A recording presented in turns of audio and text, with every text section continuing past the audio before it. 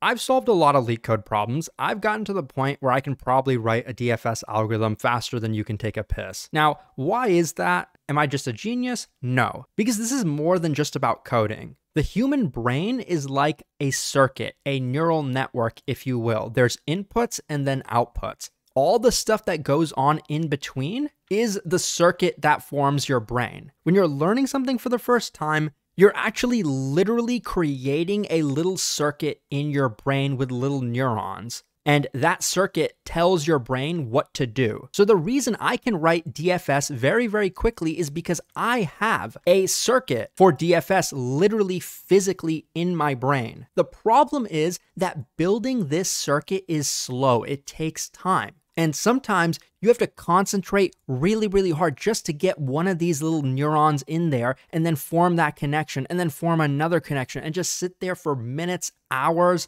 sometimes days. And then finally you have this thing in your brain. And the beautiful part is that once you have it in your brain, now the time comes to use this circuit. It goes very, very quickly. Oh, which algorithm do I need to write? DFS? Boom. It just went straight through. So just like when it comes to machine learning, the training phase is the most time-consuming part. It's computationally intensive. It requires effort. But once it's there, running through that neural network is relatively quick. So that's how you learn. But there's one caveat. Just by doing something a single time does not mean you have fully learned it. Remember that time you solved a LeetCode problem, thought you understood it, and later tried to do it again, but you couldn't? The reason is just because you write an algorithm once does not mean you have a deep understanding of it, and that's because you're a human, not a machine. If you write DFS once, you might develop some of these nodes in this circuit, but I guarantee you won't have every single one of them. So next time you try DFS,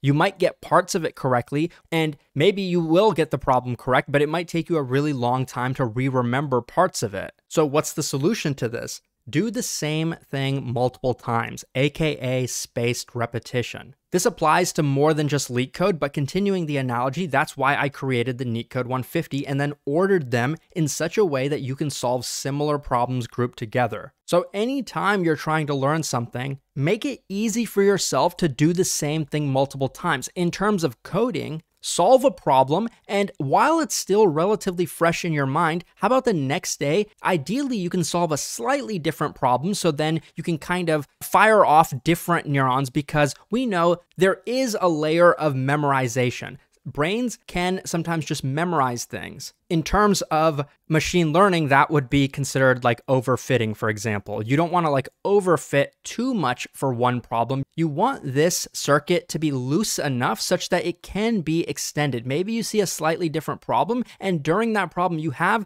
this network, and then you realize, oh, actually, there is another possibility. You go down this path, but then for the most part, you can kind of still connect to the rest of the circuit. You just had to create maybe one new node this time. It's not impossible to create a couple new nodes on the fly, but it's very, very hard to create a brand new, fully working circuit on the fly. For example, when you first learned to program, I was pretty good at math, but when I first learned programming, I was like, what? This is completely different than any sort of thinking I've ever done before. I had a bunch of circuits in there for math. Yeah, it might help you a little bit when it comes to programming, but this computer science or programming circuit is very, very different from the math one, even though there probably is some overlap. Then eventually it does start to get easier because you have some sort of a foundation, and then you learn a new concept, maybe even a new programming language. You have something to relate this back to. Oh yeah, loops in this language kind of similar to loops in another language. One programming paradigm compared to another. You need some reference,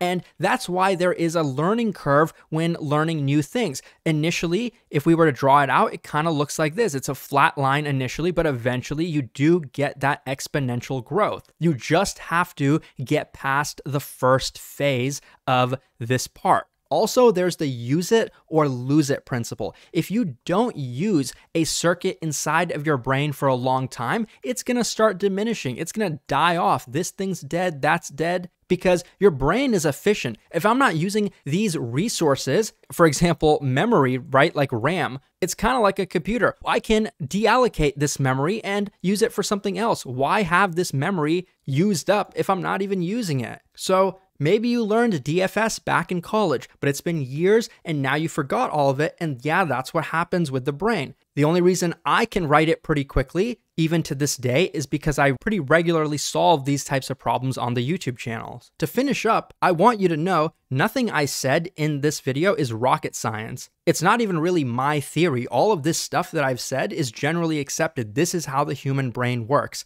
And when you remember that, that's when you can try to learn more efficiently.